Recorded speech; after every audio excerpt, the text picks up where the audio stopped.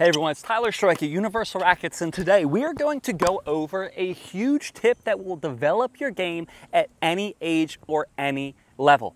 I recently, in the past 2 weeks, I took my first tennis clinic with my 4-year-old daughter. It's a parent-child clinic. We went out and this coach told me the best tip, and I'm sharing this with you. It works for any level and any age, okay? What we first did during the warm-up, he's like, okay, you and your child go out and toss the ball to each other. Here's a Chilean voice. I don't know how to imitate a Chilean voice, so I am not doing so.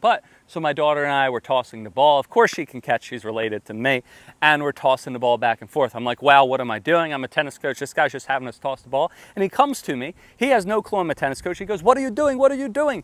This is not right. And I'm like, what are you talking about? He's like, have her come to the ball. And what do you mean? I was like, what do you mean? He's like, when you toss it, instead of having your child just wait here, what you're going to do is, say you toss the ball to me, I am going to go up to the ball. Again, when you toss this ball to me, I'm not going to let the ball come to me.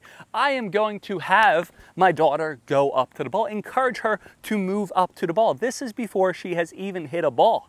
This is for beginner kids who've never played tennis before, but it can be used to an advanced level as well. What do you need to do? You need to go to the ball. You can't let the ball come to you. If you can go to the ball and you don't let the ball come to you, it's going to help you, number one, be able to play better tennis, and number two, be able to be more aggressive, not get jammed, not get pushed back, be on a more offensive position. Now, let's be very basic, okay? In tennis, you have one stroke, and if you don't have one stroke, you need to have one stroke. You need to have one forehand, one backhand. A lot of players, what they do is the ball's at different points, right? And they'll swing like this, they'll swing like this, they'll swing like this, they'll swing like this. No, I have one forehand. Here's my forehand and here's my contact. So what does that mean?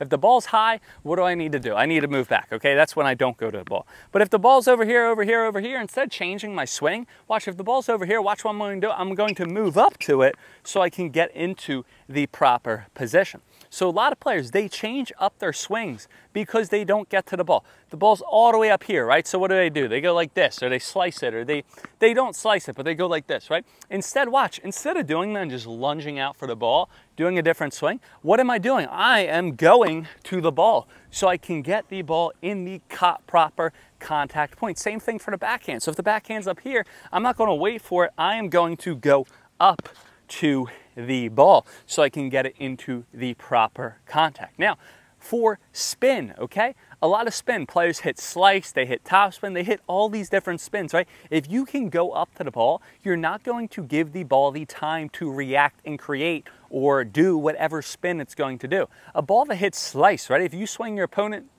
see your opponent swing to the left, the ball's going to go right. If you see your opponent swing to right, the ball's going to go left. That ball's going to hit and it's going to break. It's going to hit and it's going to break. So a lot of players, they don't go to the ball. They let the ball come to them. So their opponent hits a slice to them. They're waiting here for the ball. They're being passive. And what happens? What happens? Then, oh, I couldn't hit. Such good slice, too good. I couldn't get the ball. But how do we stop that? Instead of waiting for the ball, I'm going to the ball. I'm not letting the ball come to me. I'm going to the ball. Here's the ball up here. What am I doing? I'm moving up to it. So before the ball can curve to the right or to the left, I already moved up to it. I intercepted it before the ball can go to the right or the left. It also works for topspin. You can intercept the ball before it kicks up at you, okay? So by going to the ball, that's also going to what?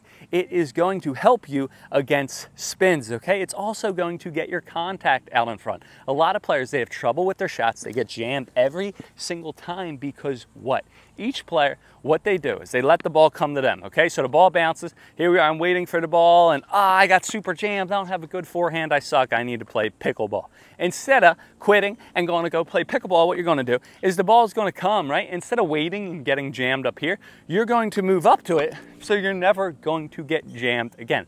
Think, if you ever feel like you get jammed, that's because you are hitting the ball late. So how do we hit the ball earlier? You move up to the ball, okay? So if you can move up to the ball, you're not only going to be able to hit a decent shot, you're not only going to be able to deal with different spins, you're going to what? You're going to be able to never get jammed again and get that proper contact. The last thing, okay, and this is a huge one. Players, they're like, oh my God, I'm over the age of 30, 40, 50, 60, 70, 80, 85. Shout out to my favorite tennis student ever, Ruth. Ruth is 85 years old. She trains as hard as possible, and I love working with her. I told Ruth this tip, okay? Ruth can't really get to that many balls, right?